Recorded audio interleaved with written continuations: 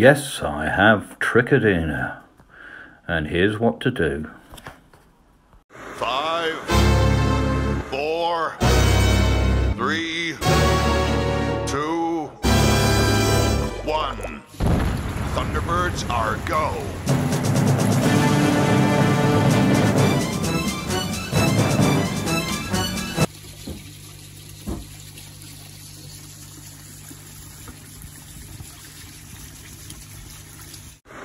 First thing to do, pop the kettle on. Next, work out the total volume of your pond, including all pipework and filters, and make sure this is precise. Next, get your potassium permanganate, open it up, weigh out the correct dosage as to your total volume, and then add it to a bucket and pour in the boiling water. It will mix itself now, but you can always add an air bubble to it, an air stone to it, mix it all up, and then just add a bit of pond water to it and leave it to bubble for about 20 minutes. So just add a bit of pond water to it and keep that bubbling for about another 10 minutes or so, just while I'm topping up the pond after the filter clean.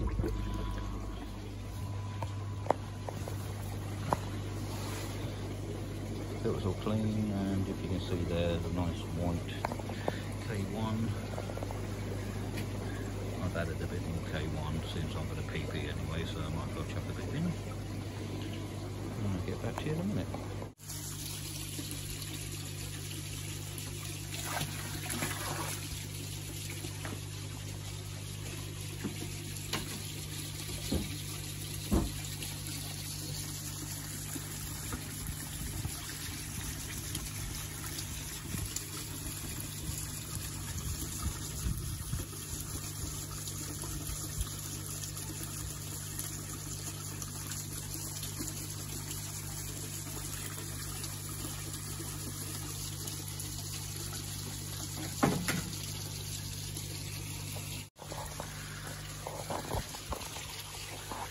Okay, so we're about an hour in. It's holding its colour okay, still purple. Fish seem okay, in fact they seem more okay. The greedy little buggers are looking for food, hunting food down, believe it or not. I thought they'd sort of like be sulking and swimming around and gulping, but no, they're hunting for food. Typical water pigs. Yeah.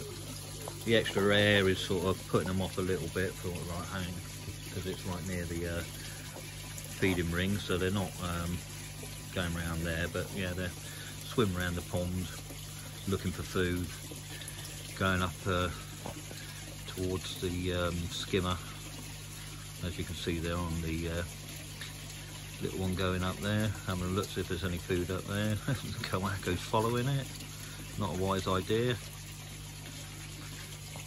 But yeah, so everything's looking good. Now, basically, as I said to you earlier, I'm using the Katsuri PP treatment. Basically, you measure out the correct dose you need, add it to some boiling water, put an airline in there, mix it for about 20 minutes, add a bit of pond water, and then spread it all around. Now, everybody who's in the know, dealers and everything, will tell you that for treat and trick or any of the treatments, you need to keep it purple for 4 hours, no longer. On the back of the Katsuri packet, it says you've got to keep the water purple for 15 hours. Now, they say this is because Trichodina can become resistant to your treatment regime. But if you speak to, like I said, people in the know, people with the knowledge and that, they poo-poo that and say no, it's only 4 hours. So anybody who's never done PP before and you're going to do it, and it's the first time you've used it, then just do it for 4 hours. Don't try and keep it for 15 hours. One, it's going to be a hell of a long time to sit there and watch your fish and that lot, and keep your water purple for that sort of time. It's you're going to redose God knows how many times, and it'll be just too much for the fish. So I'll come back to you later on. Hour and 3/4, nearly 2 hours in. water's starting to turn brown now. If you just look into the aircon there, you can see it's sort of like not a nice pinky colour anymore. It's going a bit sludgy.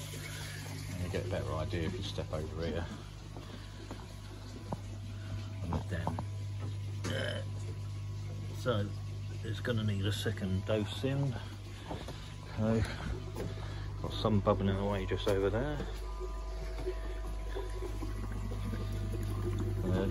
There's the second dose just bubbling away, and I'll add that in slowly over the next half hour, 20 minutes once this is mixed up. Better wash that down, it's spitting a bit. Alright, so I'll get back to you in a minute.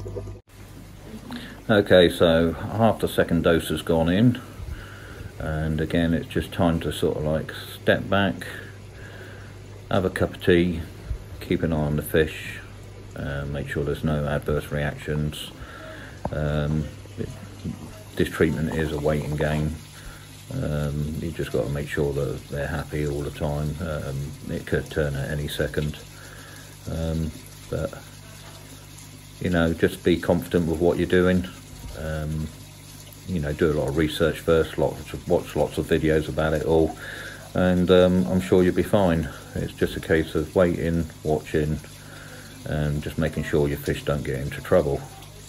So like I said, it's time to sit back, put the kettle on, have a cup of tea, or if you fancy a nice cold one, have a cold one. And it's just a case of watching, and then later on I'll show you about adding hydrogen peroxide to clear it, and we'll see how that goes.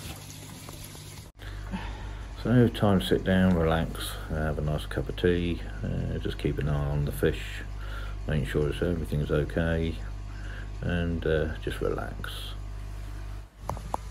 There's a birthday present last year from my daughter, as you can see, koi all over it, so it's a koi related. Very nice and very comfortable as well. And as you can see, I've got my nets in the pond there, all three of them are nets. It's a good idea to dip your nets when you're doing a PP treatment, just kill off any nasties you got on your net, sterilise them. You don't want to go through the effort of doing a PP just to put your net in and then start spreading it all around again. So if you can, drop your nets in. And there's my old faithful dog, looking bored to tears because I'm paying more attention to the fish as per usual. Well, apologies for not showing you adding hydrogen peroxide. My bad. The battery started to go and I had to put it on charge, and unfortunately I missed it. So time was up. All the fish seem to have come through it okay. They're a little bit still, yeah, swimming around. It's been a bit of an ordeal for them, but as you can see, the hydrogen peroxide, you know, it's almost an instant effect when you add it. You've got this sort of like horrible browny, purpley brown colour in the water. When you add the hydrogen peroxide, you can actually sort of just see it just disappear in front of your eyes. You don't have to do this. It's personal choice. You've always got to have the hydrogen peroxide on standby just in case something does go wrong and your fish are in trouble. You've got to get in there straight away and add that. It's your only sort of like course of rescue. But once the treatment's finished and it's gone brown, you can leave it in your pond and let it clear natural, you know, with your trickle in, trickle out, water changes over a period of a few days. Or if it's up to you and you want to clear the water straight away, then you can have the hydrogen peroxide or sodium sulfate, I think it is, something like that. I don't like doing PP. It's a very harsh treatment, and perhaps it's just confidence in myself and that lot. I'm always worried about doing things like that harsh, but with trick it is the only way to really get rid of it. FMG used to work for me, but I don't know whether they've become resistant to it, but they just didn't seem to clear it this time. So unfortunately the PP out come out. I thought we've got some in stock just in case. And it does give the water a sort of like a bit of a sparkle to it, I suppose, once you've finished treatment. It clears up all the detritus and everything like that you've got in the water. So yeah, that's it all done. Everybody's come through. The only thing to watch now is obviously the filters have been knocked back. If you've got a healthy filter system, then it shouldn't take too long to recover, but if your pond's reasonably new, then it'll be like starting over again. So you're going to have to sort of like watch the feed, and maybe even stop feeding over the next few days. Keep an eye on do your water tests, change plenty of water. It's up to you whether you add any sort of like bacteria start, filter gels, pond bombs or anything like that, or whether you do it naturally. But the important thing is to make sure you do keep testing the water and don't overfeed your fish after the treatment. Well, that's it guys for this week. Back to work Monday. Oh, it's only Saturday, isn't it? Yeah, bank holiday. I'm not used to it. I'm an essential worker, so I've not been off having time to sit by my pond for these last 6 weeks, as much as I'd love to.